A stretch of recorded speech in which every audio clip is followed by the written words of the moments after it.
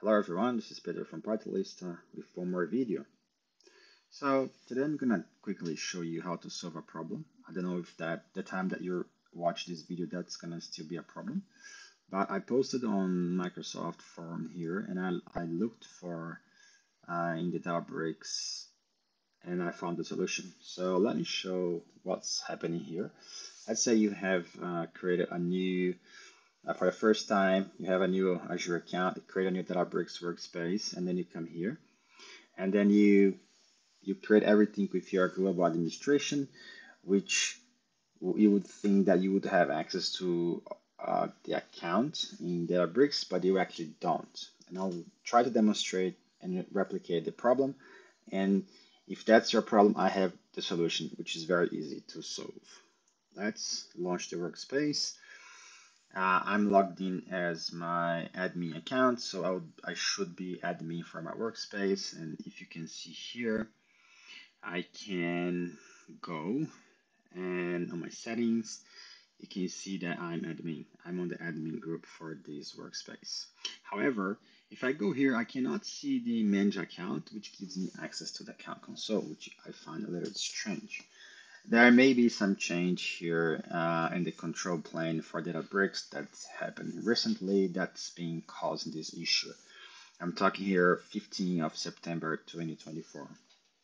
So if I search like account Databricks console here, login, which is this URL accounts.azuredatabricks.net.login, which is the login of your account console that controls all your workspaces in your Azure accounts. So if I put login here and I try to sign in with my, this is the global administrator of my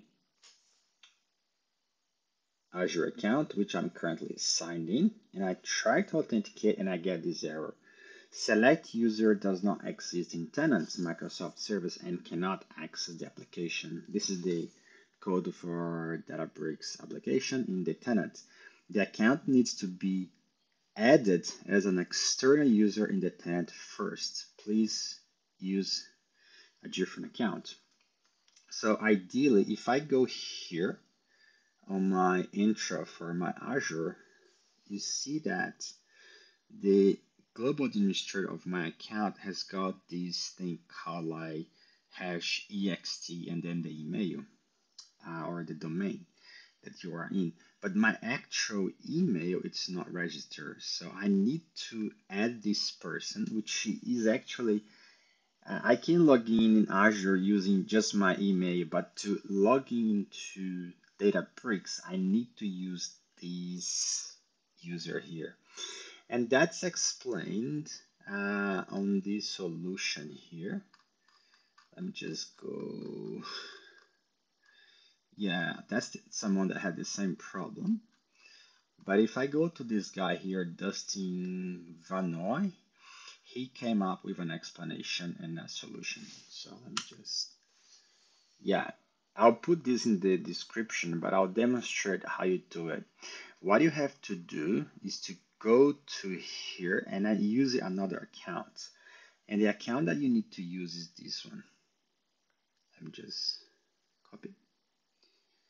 Ideally, you should start on a fresh incognito one, but I'll try to use this existing session here to see if it works. You paste here, and you do need to have obviously a password for this service. So with that user, there is no problem.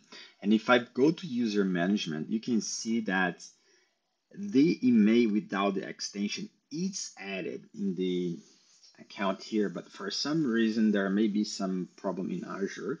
This user here hasn't been added here.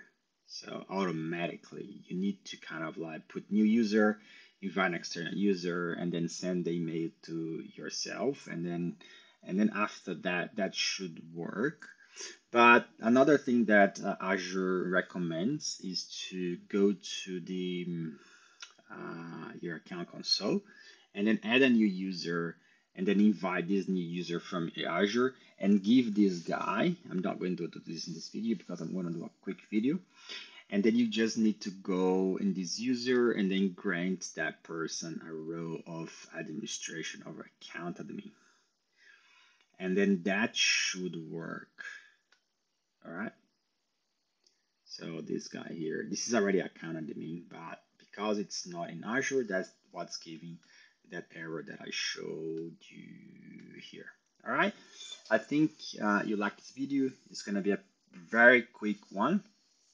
And thanks for watching. If you haven't subscribed to the channel, subscribe and like the video. Thanks for watching. See you next time.